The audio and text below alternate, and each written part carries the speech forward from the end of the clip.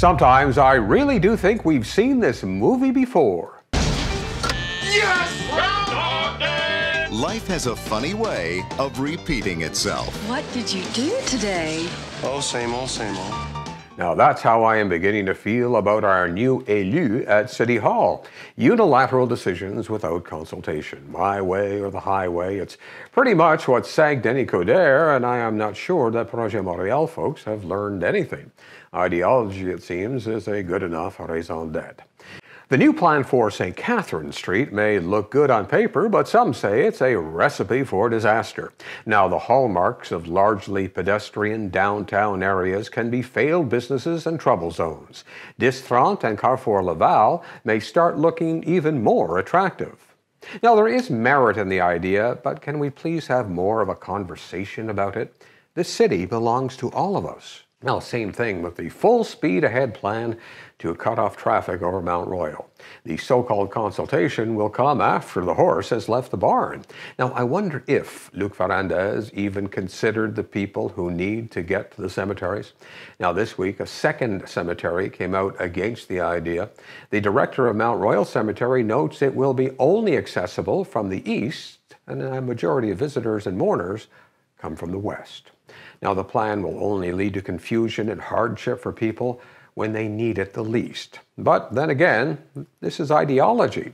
When this administration was elected on a promise to put people first, it seems to me it's people on bicycles first. Now, the Quebec government spends $26.5 billion on healthcare and social services every year. It's a number large enough to make your head spin. But sometimes I wonder if they get it. You'd better tell the captain we've got to land as soon as we can. This woman has to be gotten to a hospital. A hospital? What is it? It's a big building with patients, but that's not important right now. Now, if you spend hours upon hours at a hospital ER, you know it's no laughing matter. But what is the solution? The situation in emergency rooms is not getting better, and we continue to have some of the worst wait times in the Western world. Last year, the health minister warned hospital administrators to improve, but it seems little has changed. The Gazette reported this week that more than 400 patients were on stretchers in hospital corridors for more than 24 hours. Add to this the warning from Quebec's Auditor General that cancer patients are waiting too long for surgery. More than 40% of cancer patients in Quebec waited a month or more for operations. Now, this will be on voters' minds come Election Day, maybe more than any other issue. We have heard promises upon promises from every party for years on how they will make it work. Now, there are good people in the system doing their best, but it's a big ship, and turning it around is proving almost impossible. Do you really think the CAQ or the PQ have magic solutions? Then there is the question of access to health care for English-speaking Quebecers. The Liberals, at least, are promising access plans developed and approved by the community. I'm not sure the other parties give us much serious thought. But there is lots to think about as we approach October 1st.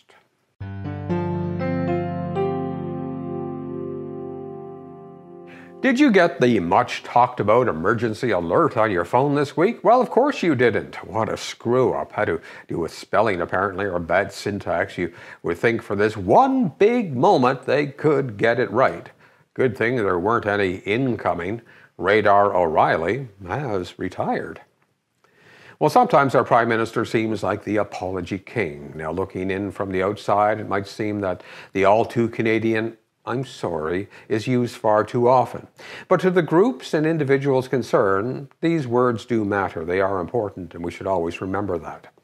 Now, this week, the PM announced Canada would apologize for turning away a ship of Jewish refugees fleeing Nazi terror.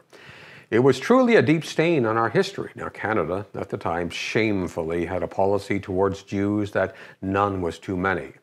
In 1939, the MS St. Louis, carrying 907 German Jews, was turned away by Canada under Prime Minister Mackenzie King. The ship had previously been turned away by Cuba and the United States. The St. Louis returned to Germany, and more than 250 of those passengers were slaughtered in the Holocaust.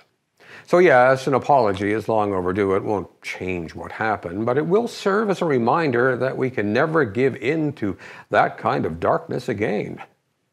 ever.